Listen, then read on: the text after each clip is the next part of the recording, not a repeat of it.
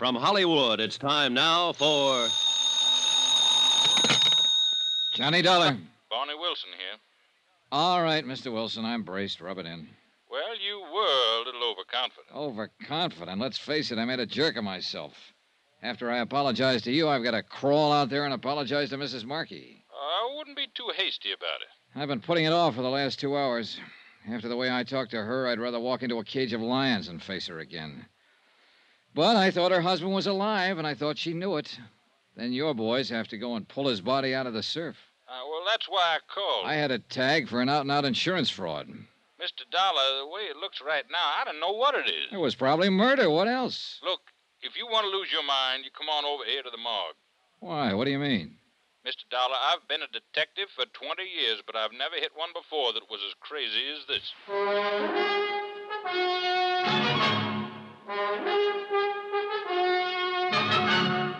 Tonight and every weekday night, Bob Bailey in the transcribed adventures of the man with the action-packed expense account, America's fabulous freelance insurance investigator. Yours truly, Johnny Dollar.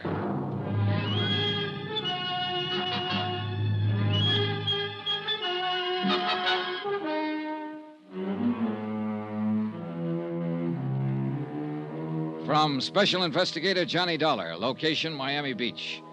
To the Home Office, Delta Liability, Hartford, Connecticut. Assignment, the Fathom-Five matter. It happened to involve a $75,000 insurance policy. Item 17, $1.60, taxi from my hotel to the county morgue. I couldn't figure what Wilson meant. When the cruiser Fathom-Five burned and sank and William Markey's body wasn't found, I thought I'd spotted an attempted insurance swindle. I'd even warned Mrs. Markey not to try to file a claim. And then, a few hours ago, Markey's drowned body had been washed up on the beach. Wilson should be happy. He'd been proven right. But instead, he'd sounded more mixed up and uncertain than he'd been before.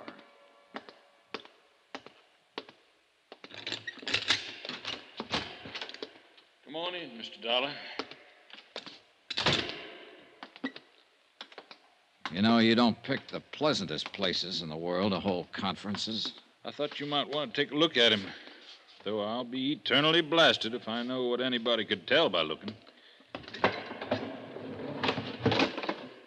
Well, there's the lad who's given us all the trouble, Mr. Dollar. William Markey, number 423. I never thought I'd see him here. I told Mrs. Markey that the only thing that would convince me he wasn't alive would be to see his body. All right, I'm convinced. And I'll never try to outguess an ocean current again. Everything seemed to add up to... Oh, now, wait a minute. I wondered how long it'd be before you noticed. Doesn't make sense. Like I said on the phone, this one is crazy. This was pulled out of the surf this morning? Right. And the cruiser sank 5 days ago. That's when Markey supposedly drowned. You're on the beam, Mr. Dollar. This body hasn't been in the ocean for 5 days. You win the 4-day trip to Bermuda and a complete new wardrobe. Have you had an autopsy? Doc Morgan just finished it 20 minutes ago. That's why I called you. Doc wouldn't stick around himself. You know, I think he went out to get drunk. How long does he think Markey has been dead? Not over 18 hours, since sometime last night. Looks like we were both right, for whatever good it is. He was alive after the sinking, just like you claimed, and now he's dead, just like I claimed. What was the cause of death? Drowning. Only you haven't heard the real crazy part yet. Why? What do you mean? You remember we found one of his shoes washed in a couple of days ago? Yeah? The body was wearing 2 shoes when they pulled it out. They always make one slip, don't they? A couple in this case. Huh?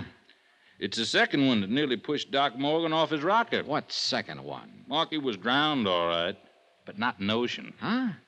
It was fresh water in his lungs, not seawater. Was Morgan sure? Swore by it, and men at it. That's what threw him. Yeah, I imagine. When you get an 18-hour test on a man who's supposed to have been dead for 5 days and find fresh water when it ought to be salt. Well, I guess the late Mr. Markey can't tell us much of anything else. So, where do we go from here, Mr. Dollar? Good question. You haven't found the car yet, huh? The one Markey bought under an assumed name? No, but I gave the boys an extra prod to bear down on it. Half the town force is out looking for it now. Wonder where he was hiding out for those 4 days. What I want to know is who killed him and how and why. Oh, the why is fairly easy. It's the who and how that carry the question marks. That fingerprint ID was certain, huh? There's not the slightest doubt but what this is William Markey. Oh, you're looking for an easy way out, Mr. Dollar. Yeah, I guess I am at that. Well, then it looks like our number one is the lad you've been after all along. Young Danny Haynes, huh? What do you say we go and have a talk with him?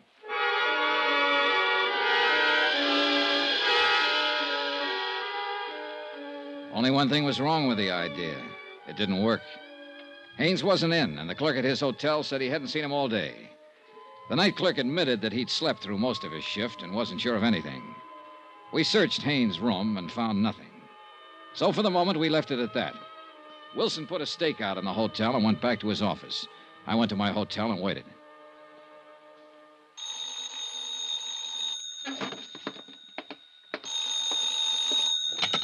Johnny Dollar. Barney Wilson. Yeah, what's up? We finally got a break. The boys found that car. Where? Parked at the curb out on the east side of town.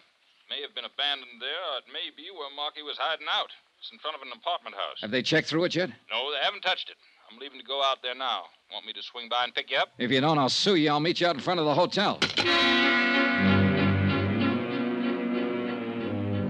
We stopped a block away and walked up to the apartment house. The car was still parked at the curb, and the plainclothes man watching it said no one had been near it. We went on inside and found the landlady, identified ourselves, and started questioning her. Luck seems to still be with us. Well, you see, most of my guests are permanent, as you might say, or at least as permanent as renters ever are. Yes, we understand. In fact, the only unit I've let in the last 2 months is number 14. That's up one flight with a pull-down bed. When did you rent that one? Well, let's see now. I think it was about 10 days ago. He paid a month's rent in advance. What was his name? Mr. Jones. A very nice, quiet, middle-aged fella. Live by himself? Oh, yes, and never went out much. After he moved in, that is. He didn't stay here for the first 4 or 5 days after he rented it. Until the night the Fathom-Five sank. When did you see Mr. Jones last? Well, it's a funny thing. He went out yesterday evening and he didn't come back at all. What kind of a car did he drive? Oh, good heavens, I don't know. But you can look for yourself. It's parked out there at the curb. A friend of his brought it by a while ago. What? What's the friend's name? Why, I didn't ask him. He's an awful nice young fella. He said Mr. Jones was going on a trip and sent him to pick up his belongings. And he had Mr. Jones's key, so I decided it was all right. He's up there packing now.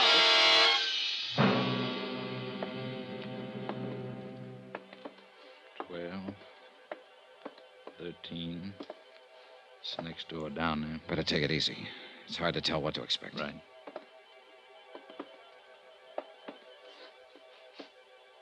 He's in there, all right. Try the knob. Easy. It's locked. And there isn't much choice. Who is it? Open up, Haynes. We want to talk to you. I said open up. Get away from that door. Watch it, Wilson. I'm warning you. Don't try to come in. Well, we know now what to expect. I'll cover the door here, Dollar. You go down and tell Dave to cover the outside windows and call in for a couple of squad cars. Right. Hey, he's going out that window. There must be a fire escape. Come on. Let's hit the door.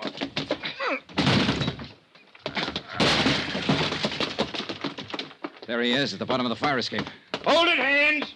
Stay back! All right, Haynes, it's up to you. Throw down that gun or I'll drop you. I'm sorry, kid. He's down. Yeah. That second shot was dead center. I know. I tried to hold low on him, but it jumped up on me. Well, he said he'd die for her if it came to that. It came to that.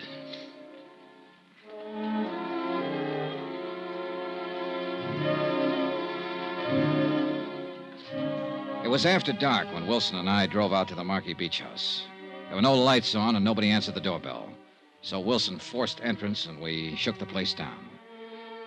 We found evidence of a struggle in the study and in the bathroom.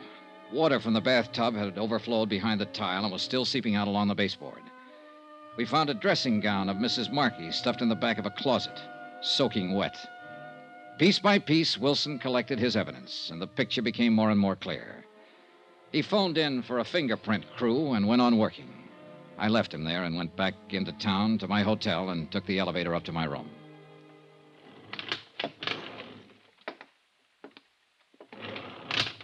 Mr. Dollar.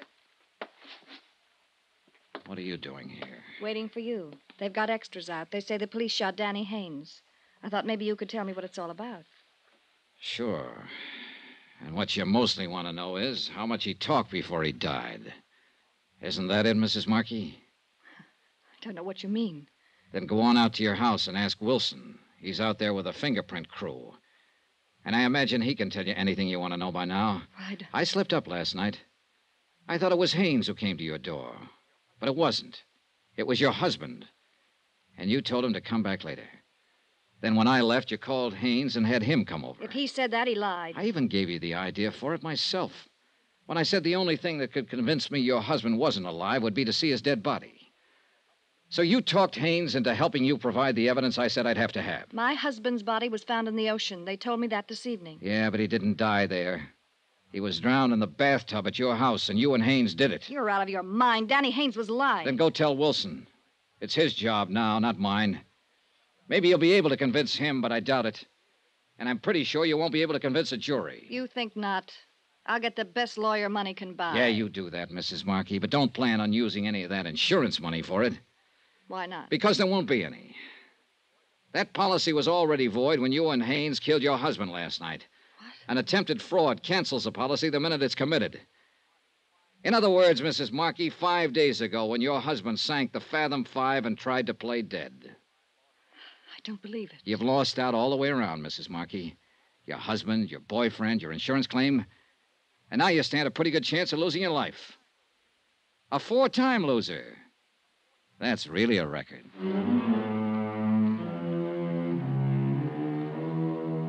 Expense account item 18, $321.60. Hotel and incidentals in Miami and transportation back to Hartford. Expense account total, $684.95. End of account, end of report. Remarks? You quoted a line of Shakespeare at the start of this case, Ralph. Full Fathom-Five, thy father lies. Well, you're wrong. It turns out to be the widow who lies, and lies, and lies. Yours truly, Johnny Dollar.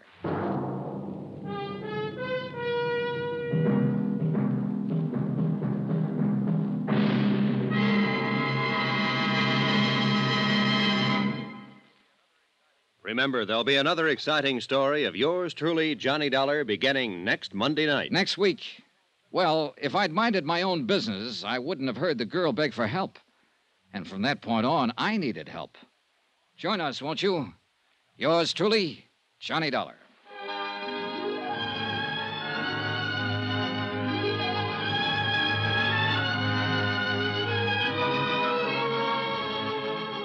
Yours truly, Johnny Dollar, starring Bob Bailey, is transcribed in Hollywood. Written by Les Crutchfield, it is produced and directed by Jack Johnstone. Heard in this week's cast were Mary Jane Croft, Barney Phillips, Carlton Young, Eleanor Audley, Sam Edwards, Shep Menken, and John Daner. Musical supervision by Amerigo Marino. Be sure to join us on Monday night, same time and station, for another exciting story of yours truly, Johnny Dollar. This is Roy Rowan speaking.